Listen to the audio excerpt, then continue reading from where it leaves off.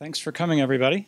I'm still Steve White, and I'm really happy to be here to welcome you all to hear Mark Sexton, FAIA of Crook and Sexton Architects in Chicago, and for the opening of an exhibition of the firm's work in the gallery afterwards. I really appreciate welcoming Mark and two other people from the office, one of whom is still here, John Roberts, is over in the front row, and Jason Zackerly, if I pronounce that close to accurately, to the school. John and Jason have been here over the past several days installing and making the exhibition with several of our students. Michael Alfredo, Michael Orlando, I think those are keys. I'm sure I'm forgetting somebody, Tom Mitchell. There are a handful of things I'd like to mention prior to Mark speaking with all of us.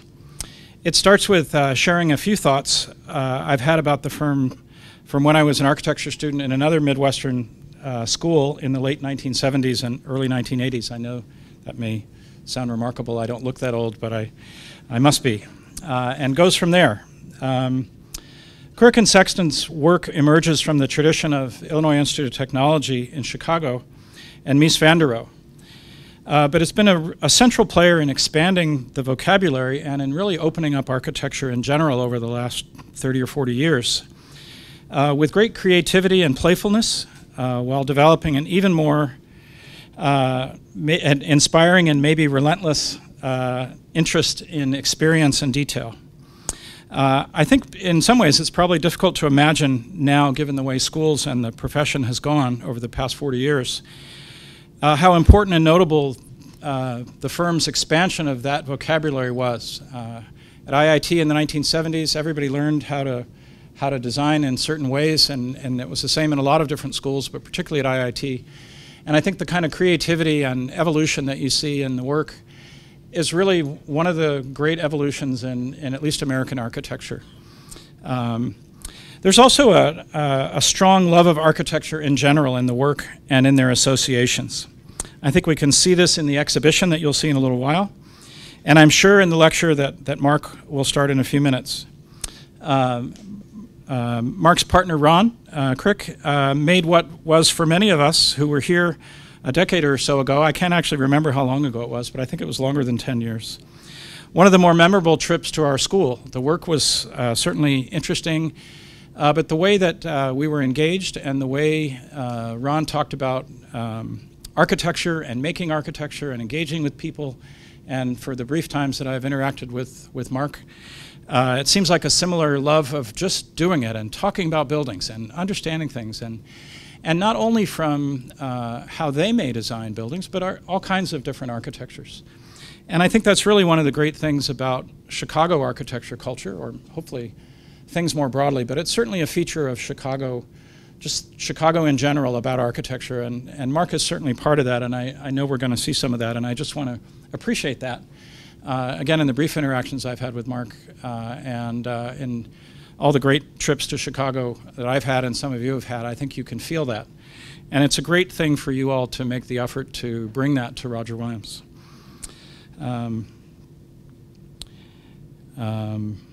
And finally, I think with that love of architecture that the firm has, there's just a great sense of collegiality with others involved and with people in general.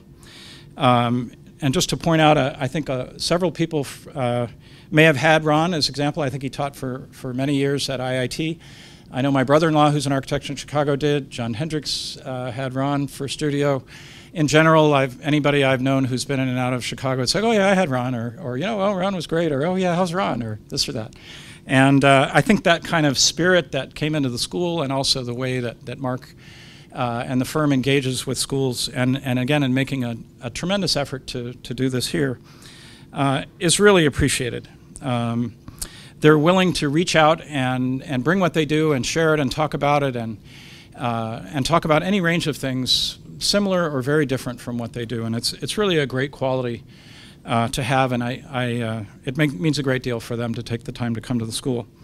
So thanks, Mark, for coming and being part of our school and for enlivening things with us and being here. So please welcome Mark Sexton from Crook and Sexton.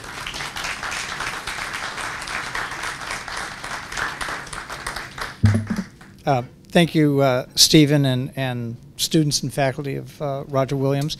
What I'm going to talk about tonight is what we call making architecture, which is not an original title, but as Steve said, we actually have a great love for the making of architecture.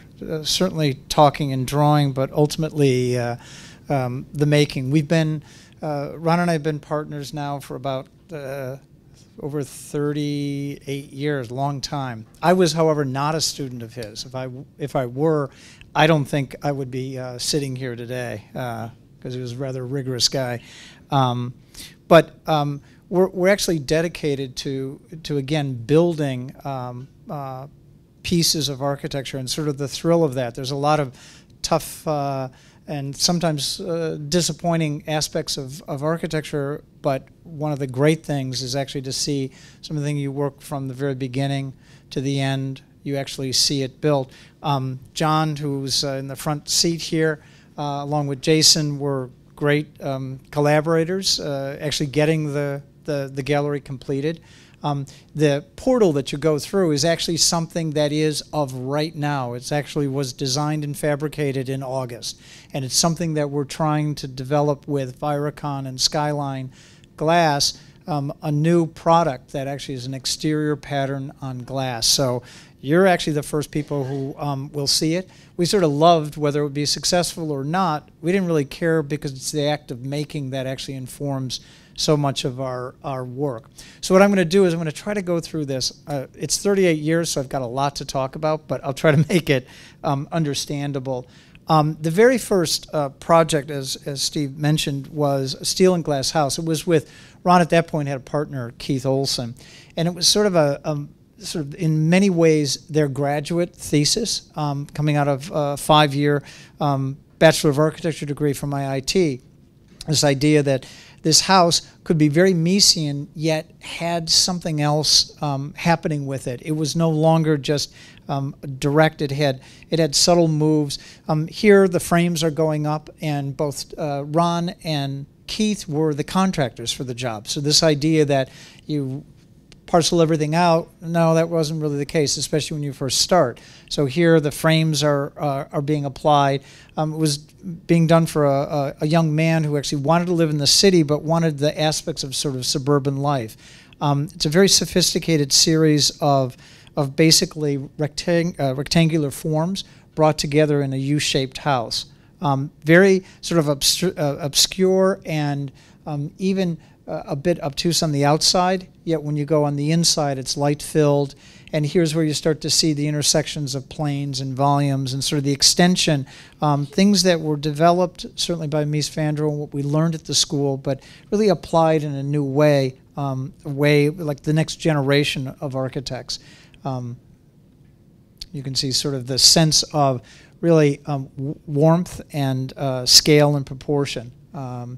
And what was quite good, I joined them just as the house was nearing completion. I was working with Ron on the furniture, but it got the cover in 1981 of Progressive Architecture. For the older architects here, we all know the importance of Architectural Record. It actually came out once a month, and that's the only way you got any information, this and Architectural Record. Unlike today, where you in 30 seconds you can find any architect in the world. But getting the cover in 1981, when in fact the whole world was going into postmodernism, this was quite unusual. There was like a modernist house on the cover. So it actually sort of led to our career.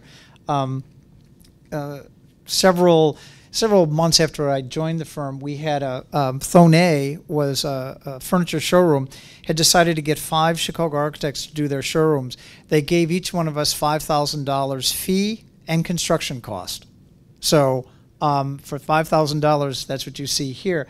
And it was really only about 500 square feet. The only requirement is you had to show at least one piece of their furniture. Unfortunately, most of their furniture was rather ugly, with the exception of their cafe chair, which is sort of an element from almost the Vienna Cafe Society. We actually liked it. And here we had no money. There was no lighting. There was no budget. So we again made this. The office fabricated all the pieces, installed it. We had to install it at night because it was all union labor. This was at the Merchandise Mart in Chicago. essence of art always plays into the work we do. It's not directly copied. It's something that's in the subconscious. In this case, it's Robert Irwin playing with screens and sort of space and infinity.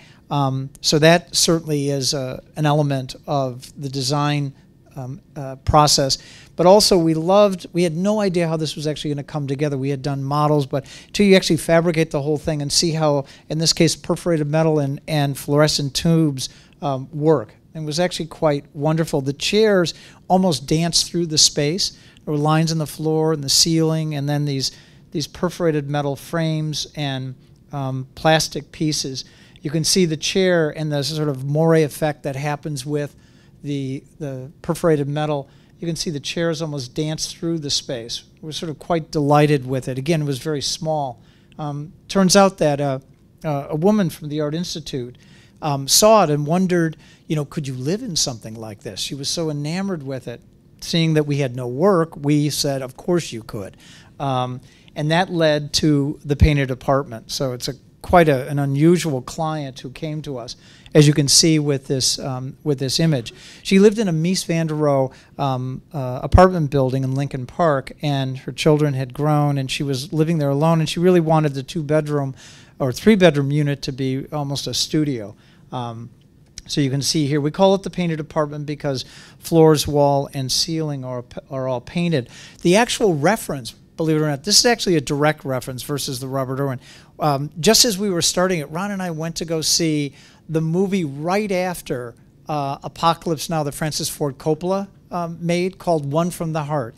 It's a spectacular movie, totally panned by every critic in the world. We loved it because of it. It was all filmed in Zoetrope Studios, so it was all a studio production. Nothing was done outside. It was sort of an amazing sense of light and color and sort of saturated neon. These are some of the images from it. We saw it and we were so blown away by it. We actually applied some of the elements of it. You can see some of the paint and some of the lighting and some of the pieces to it. So you can see how, in this case, screens that we had used at the first showroom now become more animated because they're curving and we've got natural light on it. So we became quite interested in how they all work together. And again, because the woman was so adventurous, as she said, she couldn't afford the paintings that she wanted to buy. She wanted to live in a painting, and that's to have a client like that say, her art was actually the apartment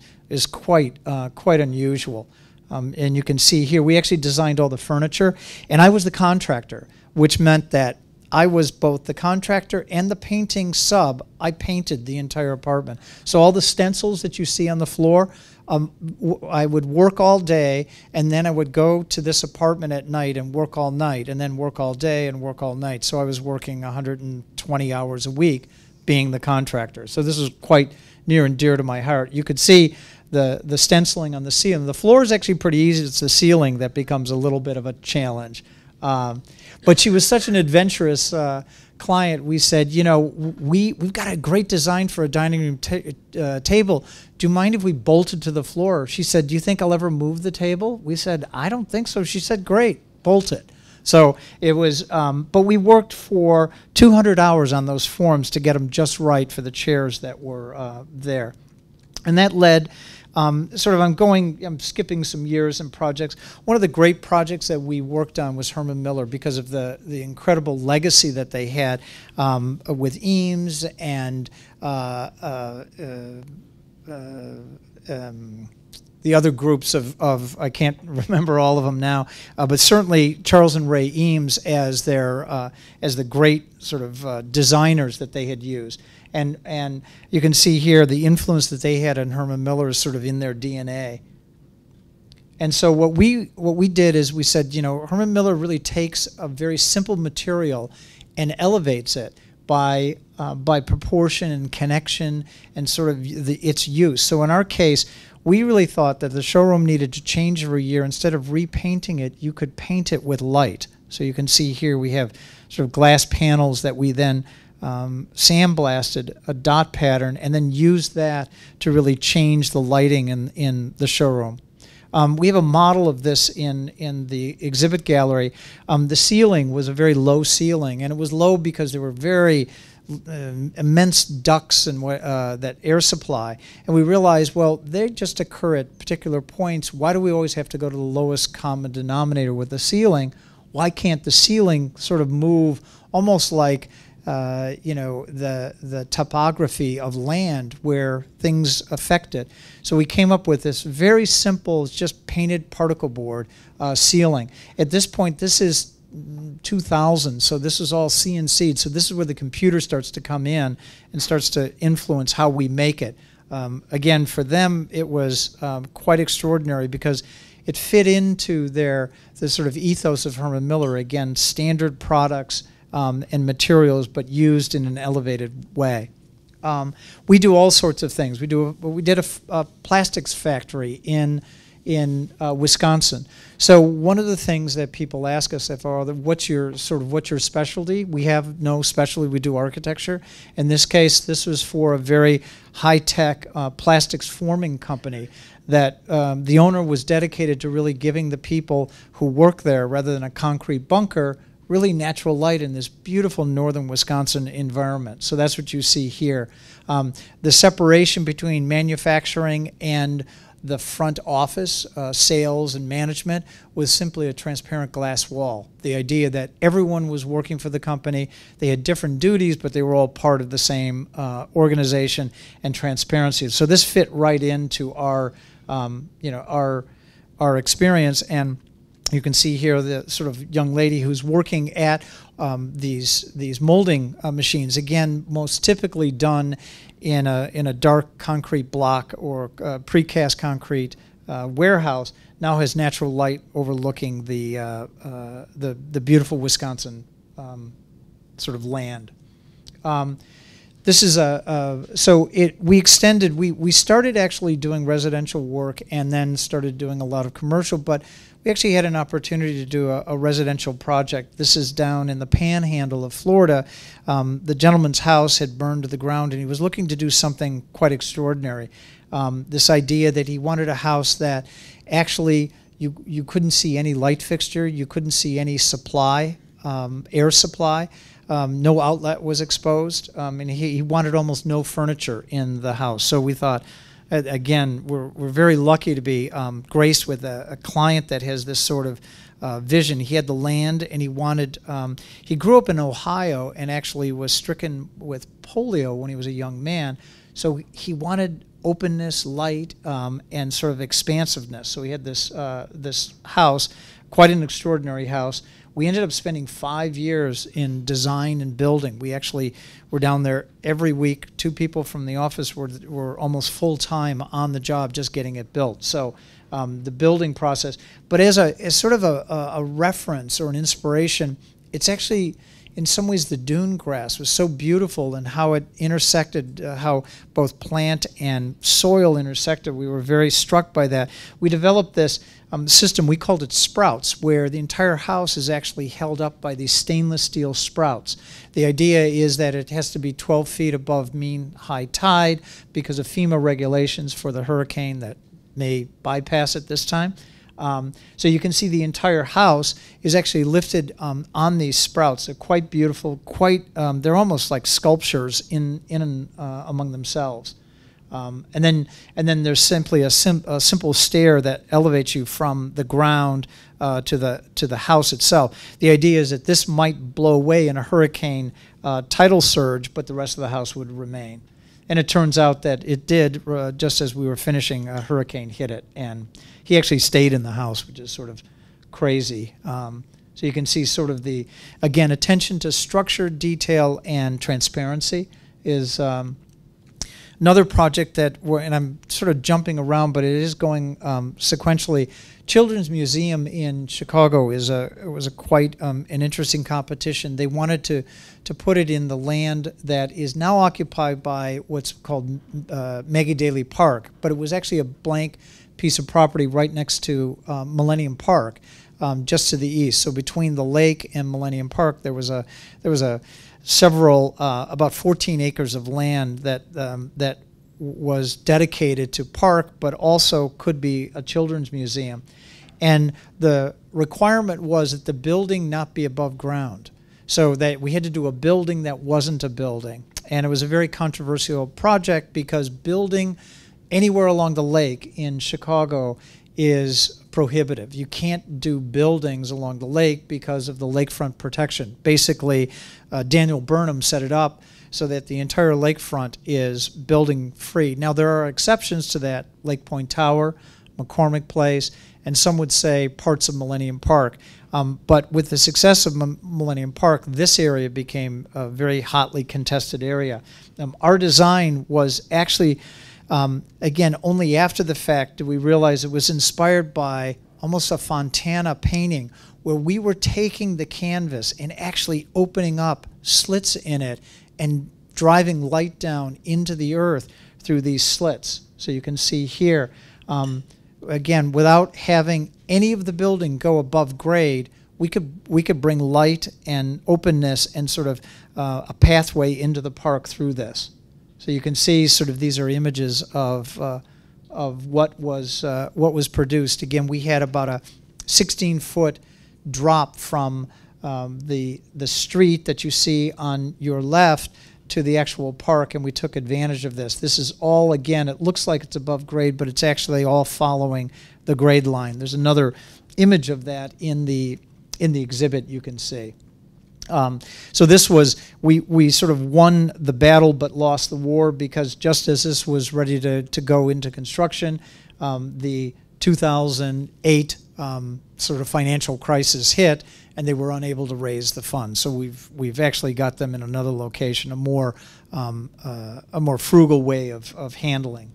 Then a project which I'm going to go into a little bit more depth, and this is Crown Fountain. If any of you have been to Chicago, it's actually quite an extraordinary piece that we collaborated with. But in 1930, this is what Chicago looked like, the lakefront, the really important lakefront. You can see Buckingham Fountain for people that have been there. You can see the Art Institute, which is the building sort of in the middle, and then railroad lines everywhere. So you can see just how much commerce and sort of manufacturing was the heart of Chicago, not so much trees and green space.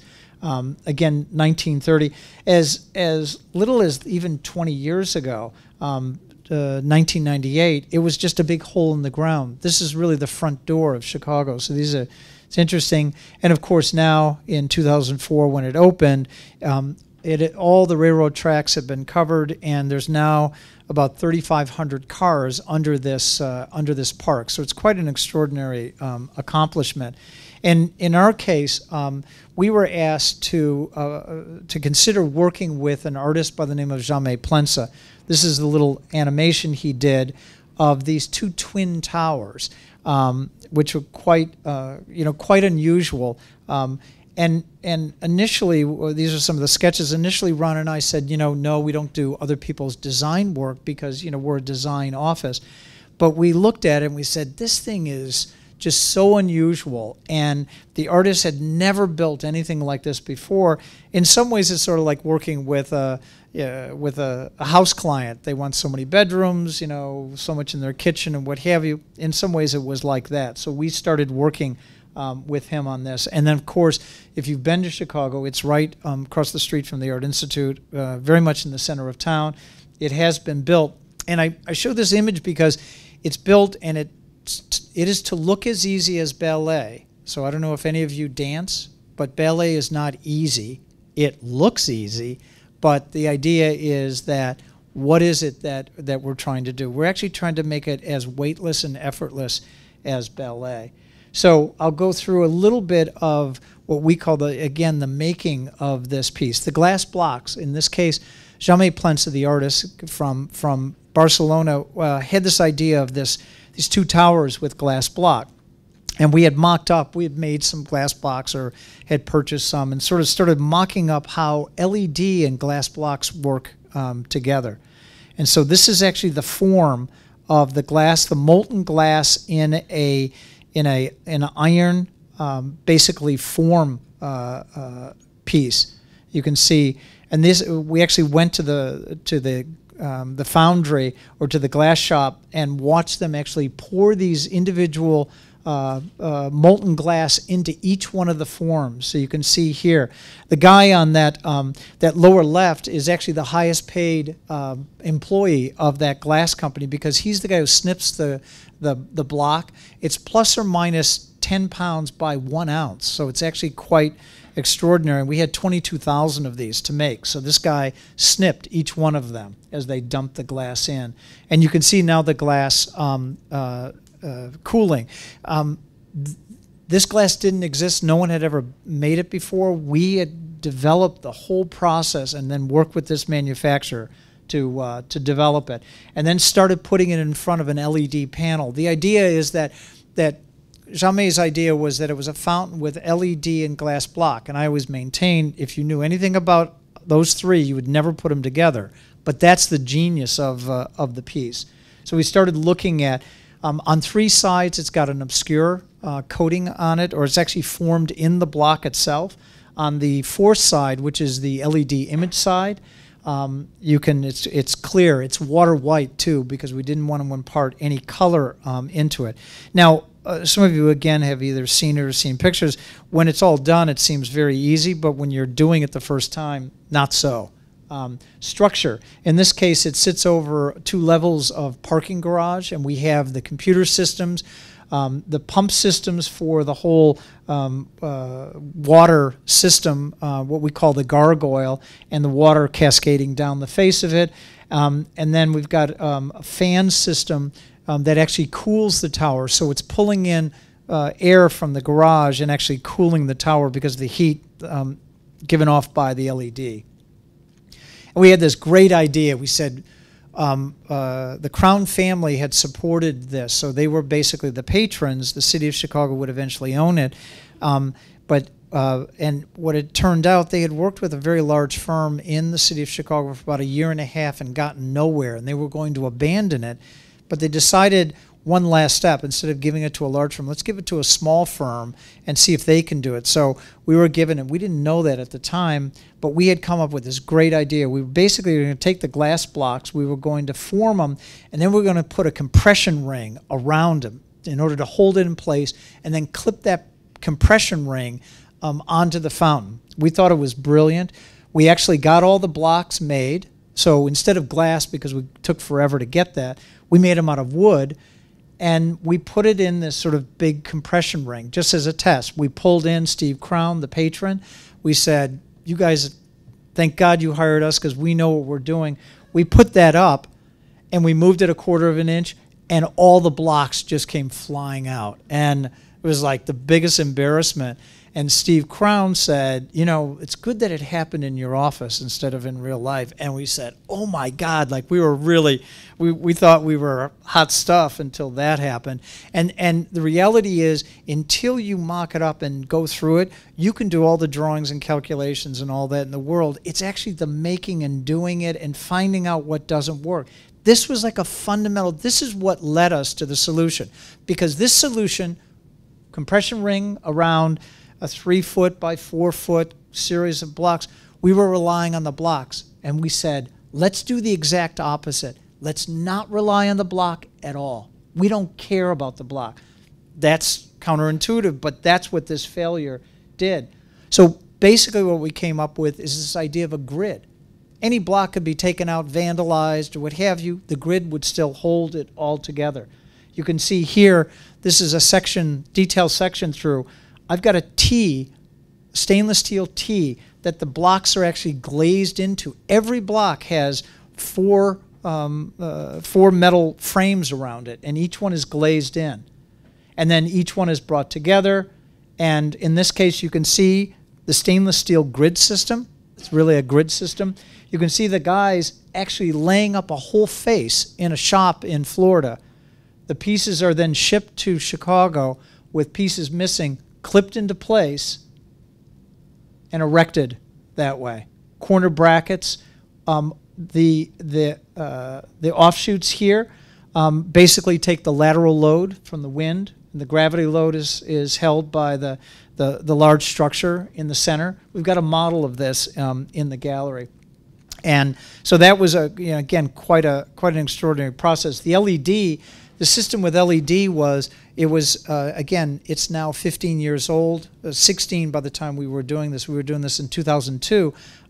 We were trying to figure out what LED would work, what was the pixelation, how it worked. We did a shootout. Jean-May is the gentleman in the leather jacket. Steve Crown is the man, the patron. He looks like a patron. He's got a tie on. And then I'm off on the side. So we're all working in our back alley.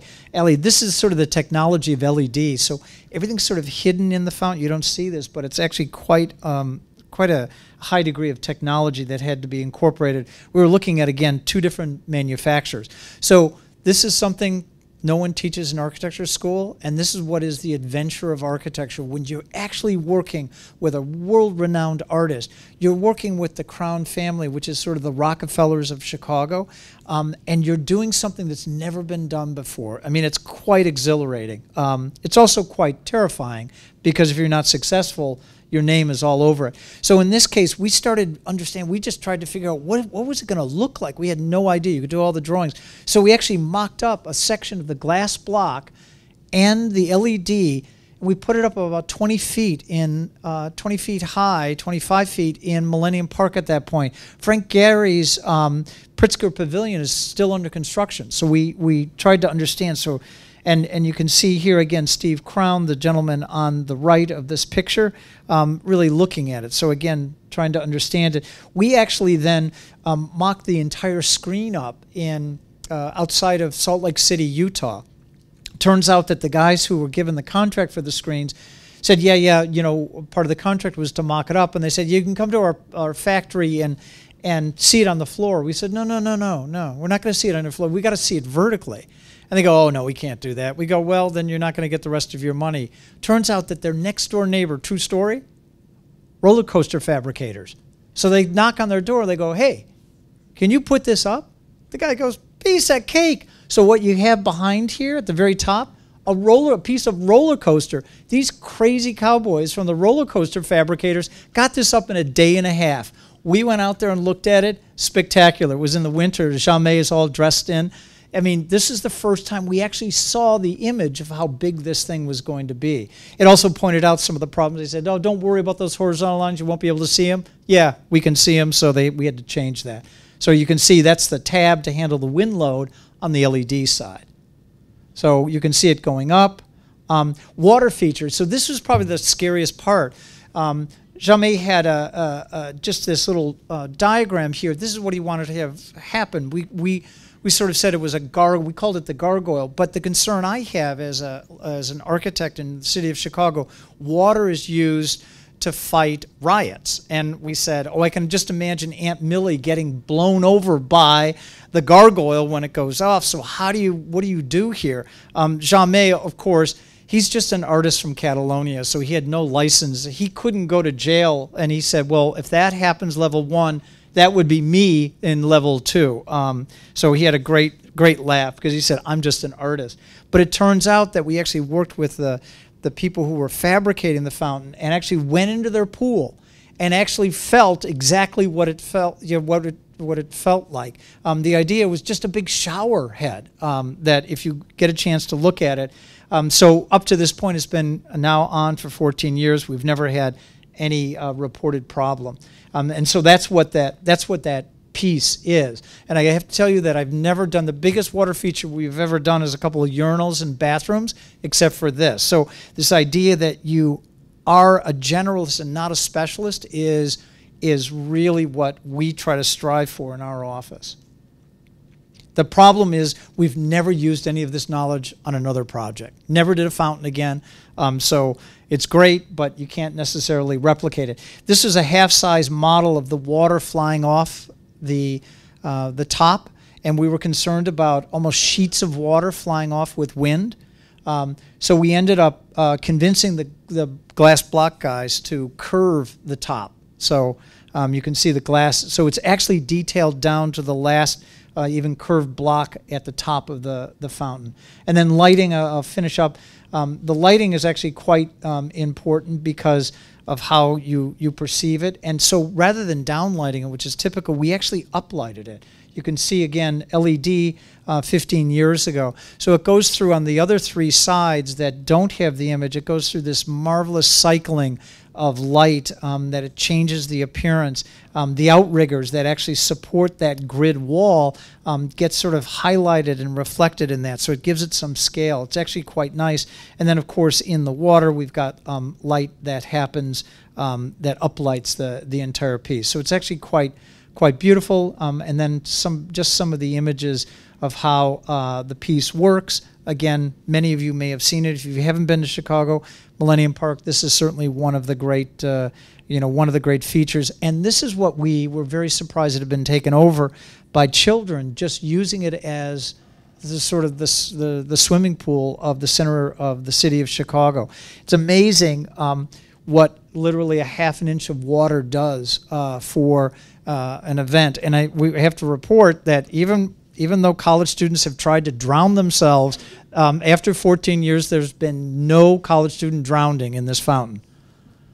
So you can see sort of how it even works in the winter, which is quite wonderful because typically fountains shut down. Although the water doesn't work, the images and the light still works.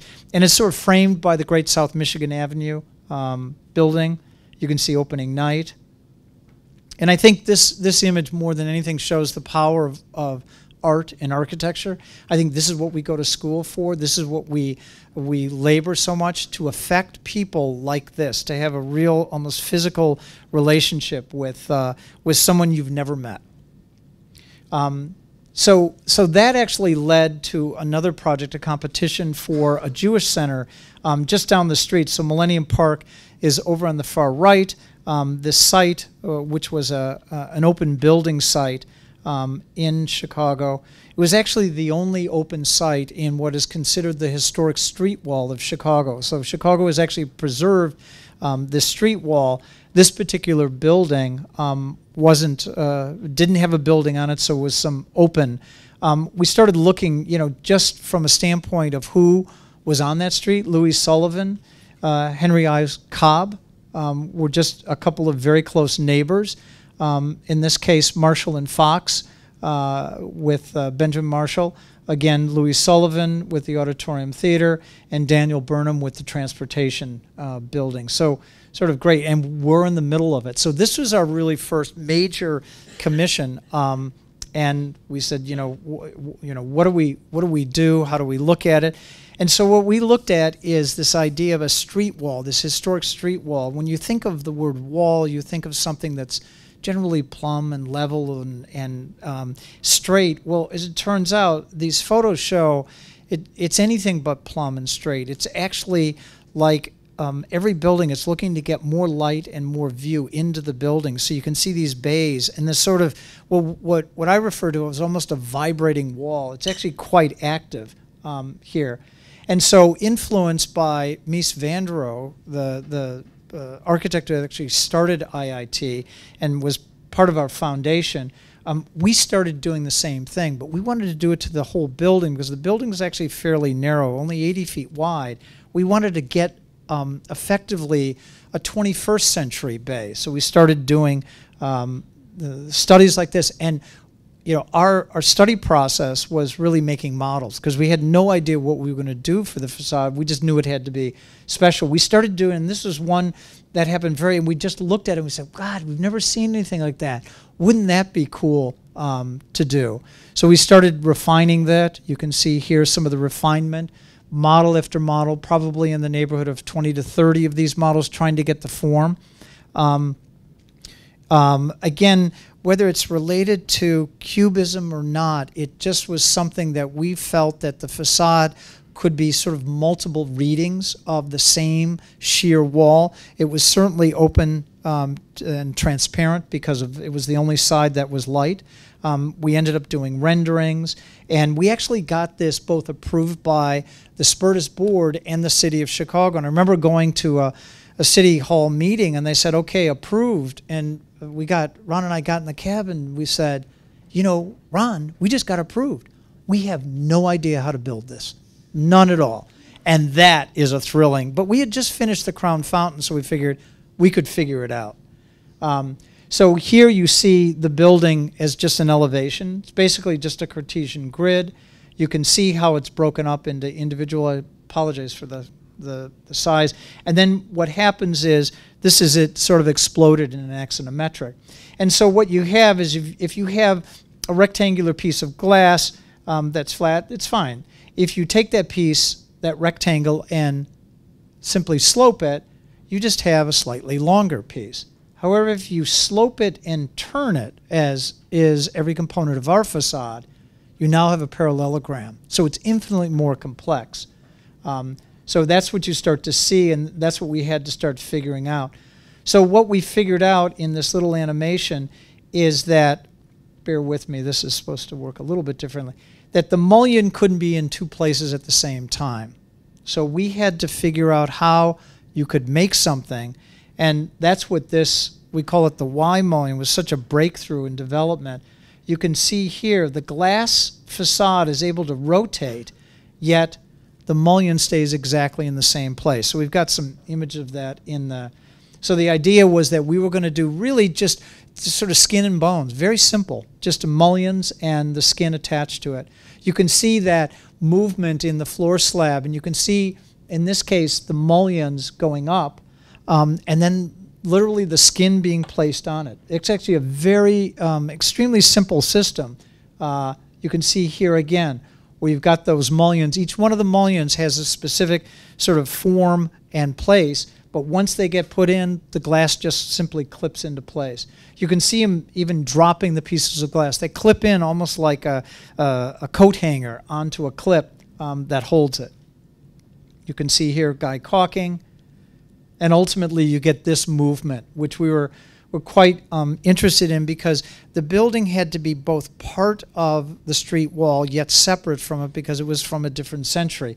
The part that is, we think, sympathetic is the sort of size of the glass, about 7 feet tall to about 4.5 feet wide, which is very similar to the windows up and down Michigan Avenue. Yet apart from it, because we were actually having it move, the entire building was moving rather than just individual components of the building. You can see how it changes because of the light. We ended up putting a frit on it. You can see.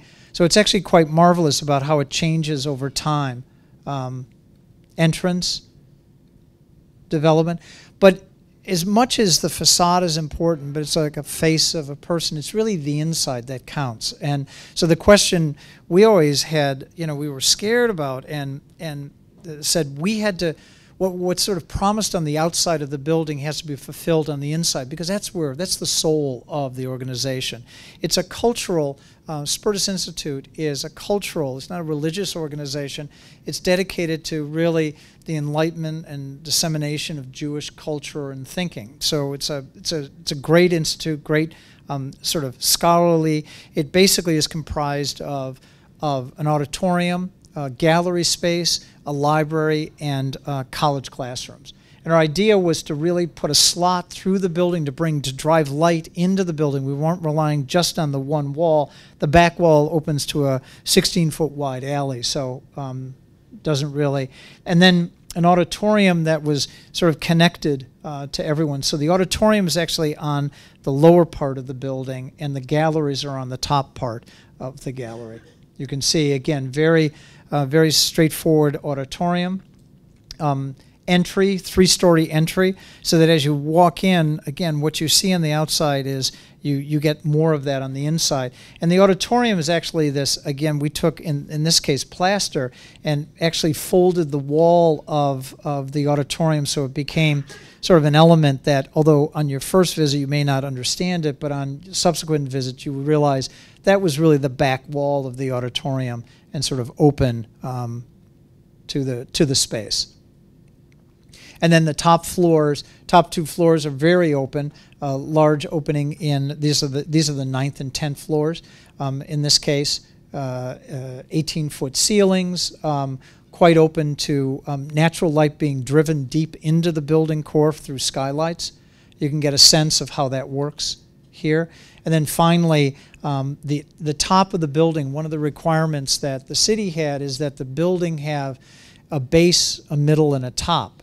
and this idea of putting like a top on a building, a cornice, wasn't really, it didn't work with how Spertus thought, in the sense that learning is a never-ending process, and that to cap it or to put a top on it was something. So that actually is something that we learned from the leadership at this particular institute. So rather than having a top, we sort of carved this sky gallery or sky deck out of the very top of the building. So you can see it does have a distinctive top. It's just not a top that is as regular or as standard as you might see on the building on the far left.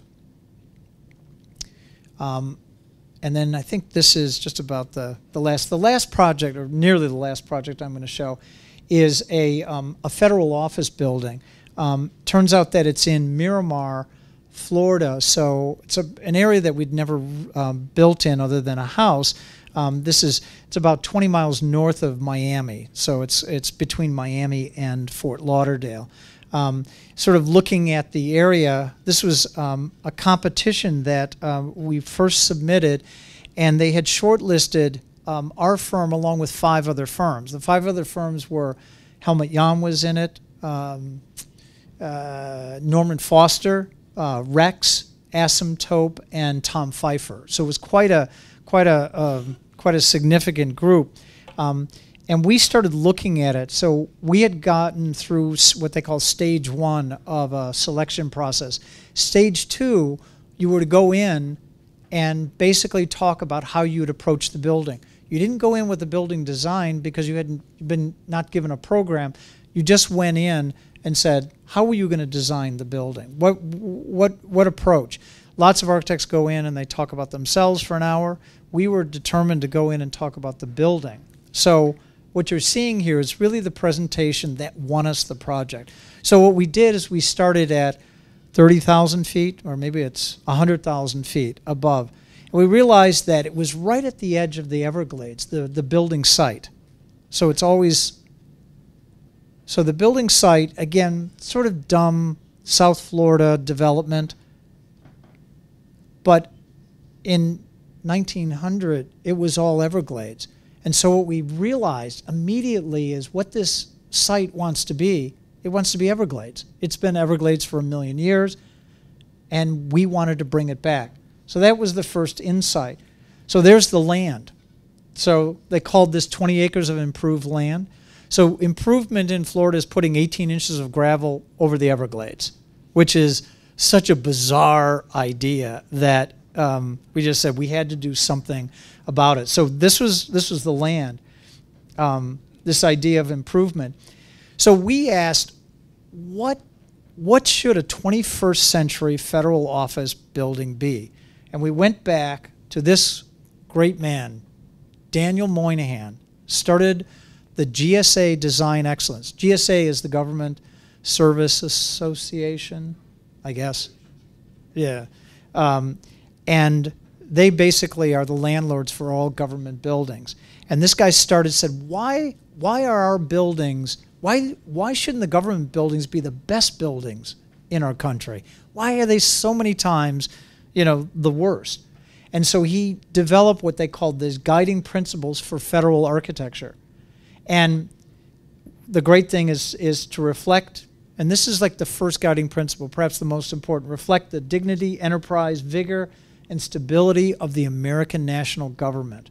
Quite embody the finest contemporary American architectural thought. Qualities that reflect the regional character and traditions, an official style, Greek revival or even mid-century modernism is to be avoided. And this is an amazing sort of last one. Design must flow from the architectural profession to the government and not vice versa. This is the insights that Daniel Patrick Moynihan had. And then finally, the development of the building should be the site should always be considered as the first step in development. So examples of GSA architecture, the Federal Center right in the middle of Chicago by Mies van der Rohe. and Oldenburg with a Calder with a sculpture, sort of great federal architecture. But there's also examples of not so good federal architecture. This is the Hagel building done in '75 when it was the middle of the energy crisis, and they said, let's just make small dark windows and huge floor plates. It's a miserable building. Or let's just make really, really, really big buildings with no landscape and put a courtyard in the middle and call it a day. So again, 1976, not the highlights of federal architecture. So what we did is we went in with this idea. This is exactly the presentation we gave. We said sort of here's a site boundary. The federal office building was going to be about 400,000 square feet. So if you're working on projects, you get it. It's a fairly large building. So there's the building. They had a parking area for up to 1,000 cars. They had minimum setbacks. And ever since McVeigh, there is a 100-foot setback. This is now required for all federal buildings. So that's just a given. It's like a new requirement. So, you know, but we said, okay, you have to embrace these things. You can't fight them. So then we said, in this case, with this idea of sort of restoring the wetlands and the habitats, and maybe even developing a nature preserve. That was sort of the sort of site plan for. And then we developed and presented this methodology for effective environmental design. In the case of the federal government, the great thing about them is you don't have to convince them that sustainability and environmental design in buildings is important. They already get it. Some of our private clients, we're always trying to convince them. But in the case of GSA and this, but how do you do it? And a lot of times they'll say, you know, let's put a lot of PV and let's put a lot of windmills on it. Well, no, not really. The way to do it is to start fundamentally with architecture. It's massing, it's siting, and it's orientation. That lasts for 100 to 500 years. So its life cycle is centuries. Building enclosure. What is the skin of the building? How does that enclosure work? Wall, roof, 50 years. HVAC, lighting controls, this idea of how they work, well, that has a 30-year life. And then actually the last thing, although it's looked at, you know, sort of as a juicy element, is all the alternate energy sources. This idea of biofuel cells or what have you. Sort of interesting, but turns out that it has like a 5-year life to it, and it's still being developed. So you actually don't embrace this. So we call this sort of inverted triangles, because if we say the cost and the maintenance of operation, those bio cells, even the PVs and solar, both solar and wind, you know, require a fairly high degree level of maintenance and care. The sort of base building systems, automated building systems, are very involved, take a lot. Your orientation requires no maintenance, and that's actually where you're going to get the most significant impact from energy use. It's your orientation. So this is like, I hate to say, this is like kindergarten, yet most architects don't understand this. And I think that's why we use this all the time to even remind ourselves that these sort of inverted triangles are really important. So what we did is we said, you know, if we take a standard floor plan and say, okay, here's our program, which is space for people and core, yeah, that would be fine. But what happens if we push the cores to the side? The benefit with that is we have now flexible space. Cores are in the end. We have now an open, flexible program space. We oriented so that the east and west sides are blocked, especially in South Florida. North and south can be open. Sun is high in the sky on the south side in those warm months, low certainly on the east and west, but blocked. So these are like the simplest diagrams. Also, blast is another element that comes in. So the cores can help with that blast side. So then we said the problem with this as a whole building is it ends up being just too dense. So we said, what happens if we break it into bars? You know, these bars that are only 60 to 80 feet wide, so that natural light, so that no one is more than 30 or 40 feet from view and light. So we presented this as an idea. And then we said, well, you could still connect the ends, so now you've got sort of like courtyards. And again, we have no idea what we're designing. We're just saying this is our approach. So if I take a section through that, and I start looking at that section, and I start saying, well, how can it work? So this is a sort of let's say a 3-building section. Again, we had no idea what the program was, but we know that there's going to be a secure perimeter. So what we said is, well, you have a secure perimeter, big fence that stops a 55-mile-an-hour truck from ramming into the building, or a big moat, right? So it's a very standard system. But we said, you know, look at what you have there. You already have your secure perimeter. We can actually conceal your secure perimeter by using the Everglades. We thought for sure every one of the architects we were competing against, everyone was going to do this, right? Why not? You know, nobody did it. Okay, we were the only ones. We said it's like right in front of you, and this is a great secure perimeter. So then we said, well, what else do you do? You know, there's a blast. You still have blast mitigation. You know, maybe you slope the building so the blast isn't as significant. Maybe there's a screen on it that helps with that blast mitigation. This is GSA, ended up being for the FBI. Security is a big deal. But we still said, you know, you have opportunities for actually supporting some protection from the intense sun. We had done something like that in another project. So you're actually seeing the presentation that we gave to them. This idea that you get a perimeter courtyard, that you still have views out, very important. So we're not covering the building. The idea of an interior courtyard, we said, great. The D is supposed to be after the R, sorry. But this idea of an interior courtyard, can you take that courtyard and actually develop it in a way that the building mass actually blocks the sun, so you don't have direct sun coming in? So we could shape the building. And we had done that on another project that we had just completed. A little bit different, but we were using some of our past examples.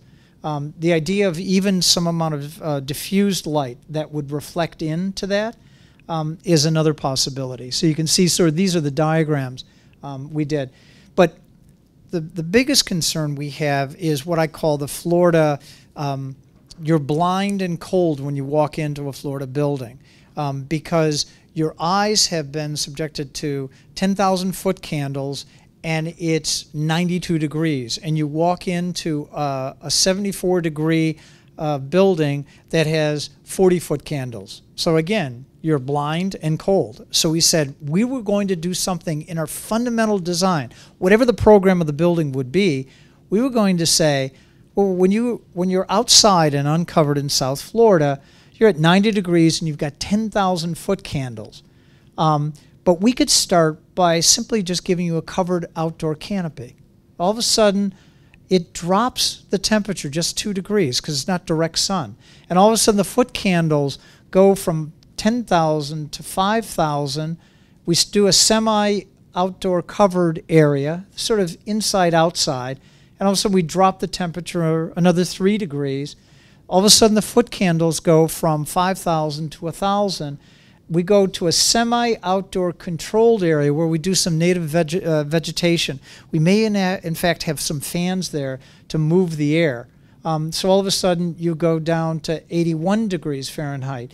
You go into a courtyard that's now controlled, has no direct sun, and all of a sudden, we can drop it another couple of degrees and actually drop the foot candles down from 500 to maybe 250 or even 100, so that by the time you actually enter the building, the process of entering the building is a transition, and it's every human experiences this. This isn't something that only the young or the old experience. Every one of us experience. We said, hire us, and this is how we think of the building.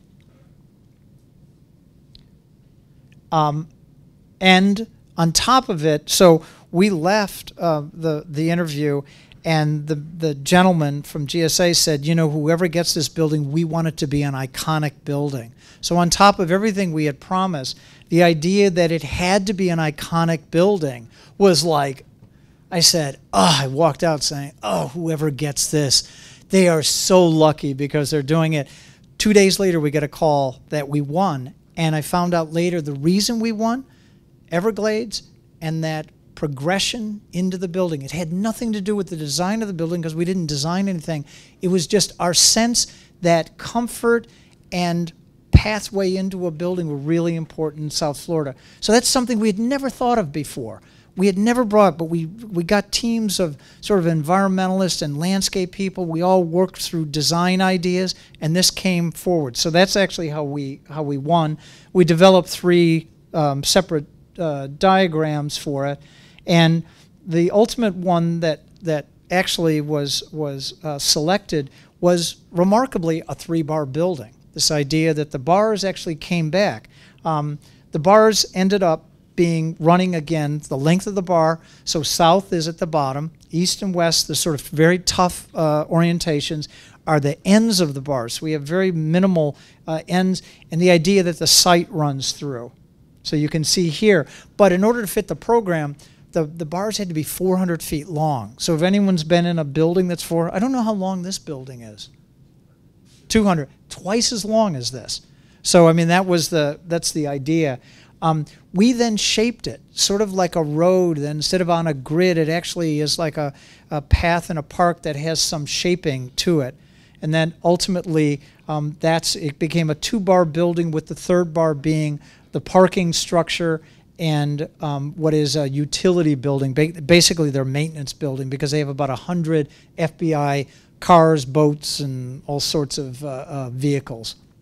And then so the thing is, we're actually determined after making these buildings so narrow to actually connect the occupant to the site, but we realized, well, we have to do something with the sun, even on the south side, because of the March and October weather systems. So I'm going through here just a very quick animation about how we thought, a glass wall could have this sort of screen on it, exterior screen, perforated, that would actually support sort of dappled light coming into the building. And you can see sort of this is what we developed. We love the form of it, typically where solar shades are sort of horizontal and sometimes vertical, but actually this shade mimics exactly what the sun does. It rises low, crest, and then drops again. So we were actually just using the sun and duplicating the path of the sun on the south side of this building. You can see here. And so what this animation does is December 20th, okay? This is the shortest day of the year. In South Florida, this little animation, if you look at the floor, this little animation shows what happens with the floor. So I am getting some direct light into the building. But on December 20th, I can handle direct light into the building because typically, even in South Florida, it could be 50, 60 degrees. So I can handle that. So that's what this animation shows. We were concerned about how much we would put in front of the glass with these great. So it's actually March 20th and October 20th that is the real problems. This is where it can be 80 degrees, 85, March break, in South Florida, where you actually don't want any sun directly in. So this animation just follows. Look at the floor again. You'll see tiny little peaks of sun sort of making its way in. So this was sort of the process we went through in order to design the exterior shades. And the great thing about it is the shade was purpose-built, had a function, but ultimately really became the character of the building. The glass also, I'll get into, this is what, as architects, you really get into this. You'll spend days, weeks, months, or in this case, years developing a glass. In this case, this is an insulated glass unit that has the outside, which is on the left side of this, is where we put our solar shade. So we get a lot of protection from that solar shade, but not complete. So we still put a ceramic frit, which is a dot pattern. We put on low-E coatings. These are energy coatings that if you don't know about now, when you start practicing, you'll know a lot about. And then ultimately laminated on the inside with an RF IR shield, radio frequency infrared, because it was a high security building. And that we were determined couldn't change the character of the building. So this is a recipe of glass that really had never been put together before, quite extraordinary, quite involved. We got a call hey, can you tell us what glass? And we convinced them that we couldn't tell what type of glass to put in the building unless we put it on a flatbed truck, enclosed it in a structure, drove the truck around the site, and looked at it east, west, north, and south. They called me up, the senior guy called me up and said, "Are you crazy? Well, we're not going to do that. Just tell us what the glass is." And we said, "No, you know, it's a design excellence. It's the only time I pulled the design excellence card. We have to do this." This ended up being about $75,000, I think 12 or so different samples of glass. And it was amazing because we got it out there, and even the contractor who thought all glass was the same, just like all stone's the same, just like all architects are the same, not really, was amazed that all the glass looked different. You can imagine that if we didn't get this right, the entire building, which was all glass, would have been a disaster. So we insisted on this, and it's sort of thrilling to go through these samples and to sort of see how it works. You can see it's a concrete building. You can see the shape. You can see, yes, your tax dollar is going to this building for the FBI, which is actually quite extraordinary because of actually the value they got out of it. So this is the finished building. Again, just about 20 miles. You can actually see it from I-75 on your way to Miami. Quite extraordinary. Again, this is the front. You can see some of the details here. We've got some more. I've got a model of this, sort of a water feature at the front. And then one of the things that working with GSA Design Excellence, you also have what is excellence in art. They have a art program in which generally 1/2 or 75% of 1% goes into the art of the building. And in this case, we were on that art panel, and the artist was Ursula von Ridingvars. She does these beautiful cedar sculptures. You can see it peeking through the window here upon the entry. She's been exhibited all over the world, quite extraordinary. Ron and I would go to her studio, and we would work with her fabricating the piece, because the piece was really purpose-made for this particular lobby. In fact, we changed the entire lobby so that her piece was really enveloped by our stair. We had a completely different stair design, but she's a remarkable person. So, like, again, this is sort of the second major artist we were working with, sort of working together. She loved the building. We've become great friends, and just working with her, developing this piece. And you can see it sort of before and then after, with the lobby before the piece was put in, and then the lobby after the piece. And you can see it's a beautiful sort of pulling in what is on the exterior back into the building. So what we presented with our design, you can see here, these sort of two wings of a building. Actually was delivered. Again, this is one of our images. It's remarkable that it's delivered like this and as close to our vision that we had. But I think for us, the more important thing is, and what we're probably most proud of, is we took a site like this. Instead of thinking about the building only, which is what architects think about the site. Go back to Daniel Patrick Moynihan. The site's the most important. We took a site like this, 18 inches of gravel, and turned it back into Everglades. And for us, that's really the great accomplishment of this project. So I'm going to conclude with just two things. One is, because we had done a secure federal building and actually was good looking instead of a bunker, State Department, for their embassies, had a big competition. And we are one of 5 architects countrywide that are doing, in our case, rehabbing of embassies throughout the world, because we proved that we could, in fact, it wasn't like in our first idea, let's do secure buildings, but that's the world we live in, especially overseas buildings. So we're now doing, this is where we are in the world. We're doing every one of these projects as a project, a Crick and Sexton project, which in so many ways is what we had always dreamed of doing, affecting people. In our case, we had never imagined that we would have affected people in Nairobi. We've got a project that's under construction in Papua New Guinea.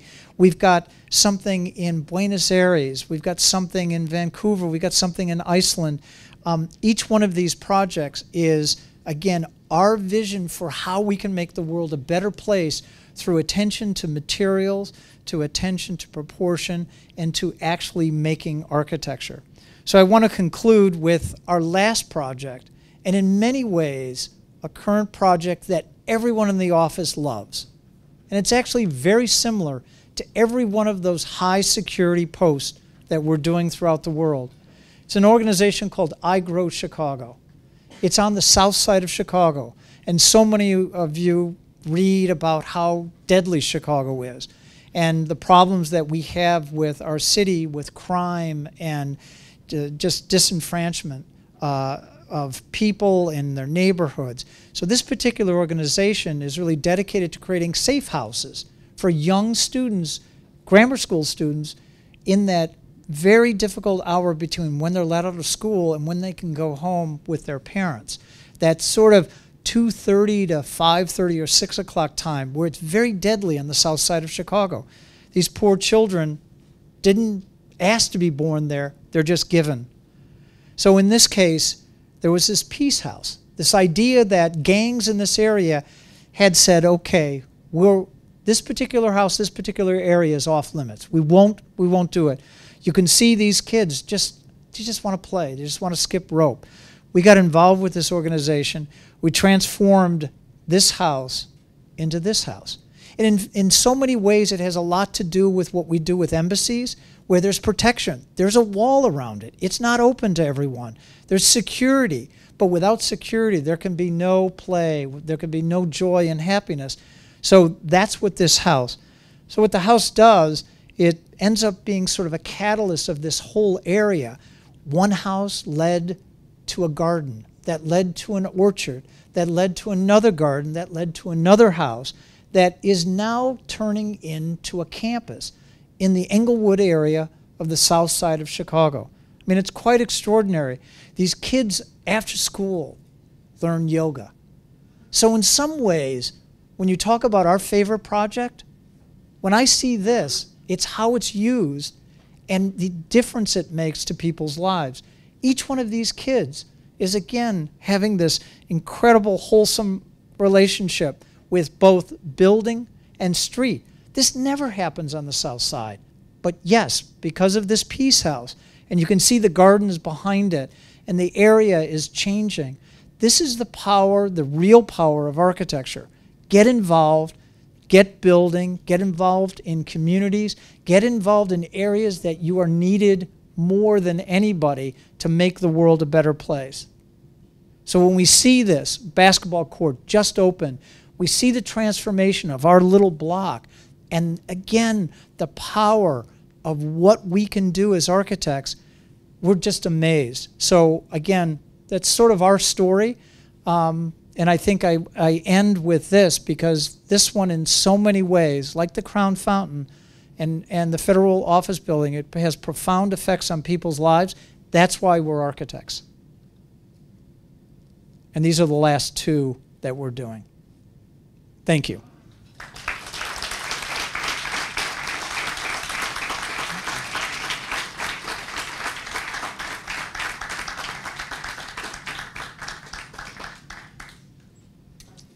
Any questions, or I answered everything?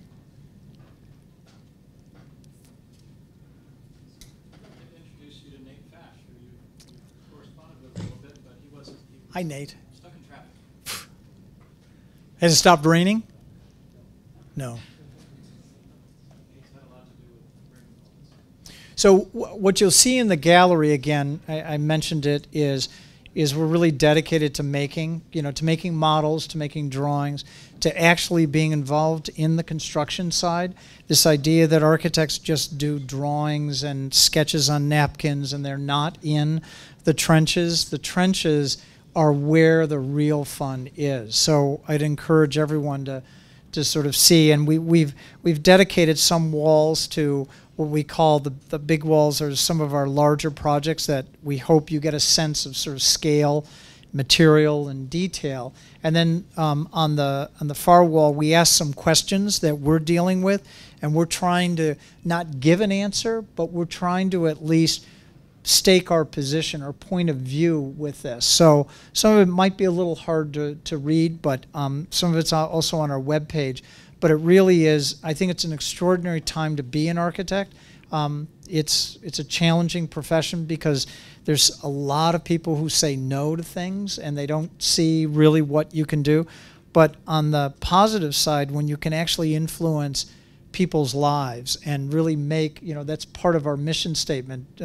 We believe that architecture can inspire and improve life, and I think that's what we're trying to do, and that's what we're trying to do by making, and ultimately by making you understand the sort of essence of what the solution should be. It's not just an applied solution or something you've done before. It's actually something brand new, which is quite interesting because each time you do something new, takes a lot longer, but you learn a tremendous amount. So one thing, since the exhibit is so fabulous, maybe we can have questions in there. Sure. Not to make things awkward, just to let us all interact with you a little more directly. Sure. And John, who is in the front row, he is also very much a spokesman and a diplomat and emissary for KNS. Thanks so much. Thank you.